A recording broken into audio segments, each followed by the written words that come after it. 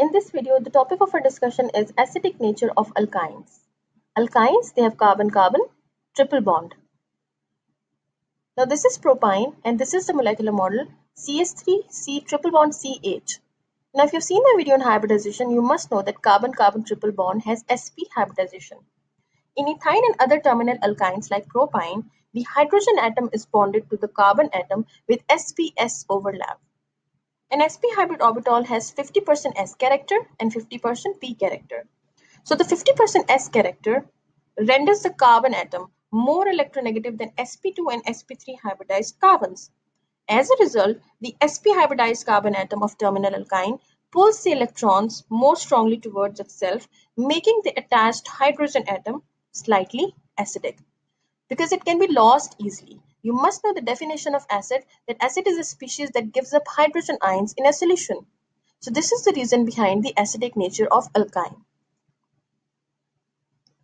Now students, when one alkyne or ethyne, it is treated with sodamide in the presence of liquid ammonia or passed over molten sodium, alkenides and acetylides are obtained.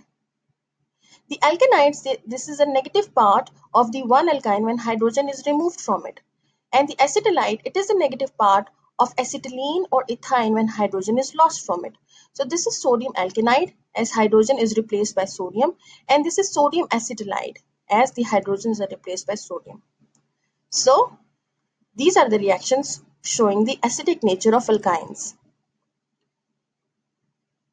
Students, acetylides of copper and acetylides of silver, they are obtained by passing acetylene in the ammoniacal solution of cuprous chloride and silver nitrate respectively. As you can see here, this is ethyne, or you can also say this is acetylene. The other name of ethyne is acetylene. When it is treated with cuprous chloride in the presence of ammoniacal solution, what you get is reddish brown pipti of cuprous acetylide. And the byproducts are ammonium chloride and water. Similarly, when silver nitrate, it is treated with ethyne or acetylene in the presence of ammoniacal solution, white precipitate of silver acetylides are produced, and the byproducts are ammonium nitrate and water. So in this way, this can also be used as a test for alkynes. Students, silver and copper acetylides, they can also react with acids to regenerate alkynes.